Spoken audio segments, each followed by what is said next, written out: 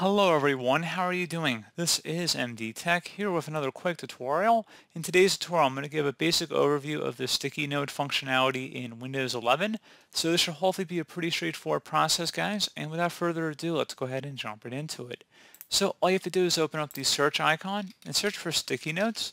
Best result should come back with a sticky note app. Go ahead and open that up. And now it might have to update if it's the first time you're opening it up in a while, so just give it a moment.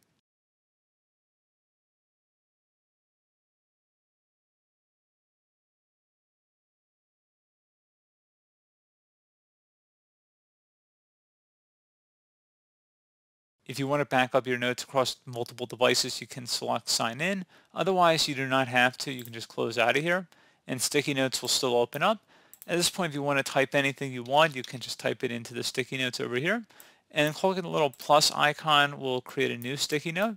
So you can see them all over the desktop here, and you can resize them by moving in the corners.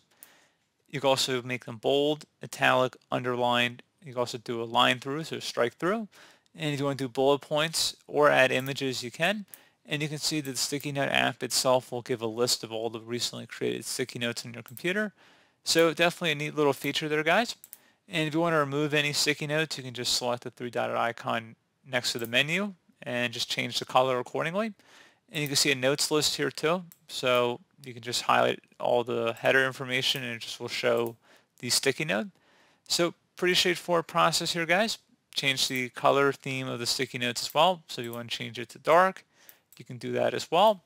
You can also use your current Windows mode. So if you switch to dark mode theme, you could just change it automatically. Otherwise, you can set it however you want. So pretty straightforward process, guys. Do hope I was able to help you out, and I do look forward to catching you all in the next tutorial. Goodbye.